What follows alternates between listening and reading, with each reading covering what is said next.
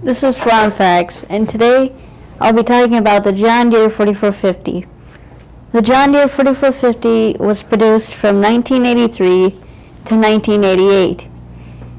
The John Deere 4450's original price was $46,000 when equipped with tool drive. When the John Deere 4450 was equipped with front assist, its original price was $67,000. The John Deere 4450 was the best-selling model of the entire 50 series line of tractors. The John Deere 4450 transmission options were a 16-speed quad range shift and a 15-speed power shift.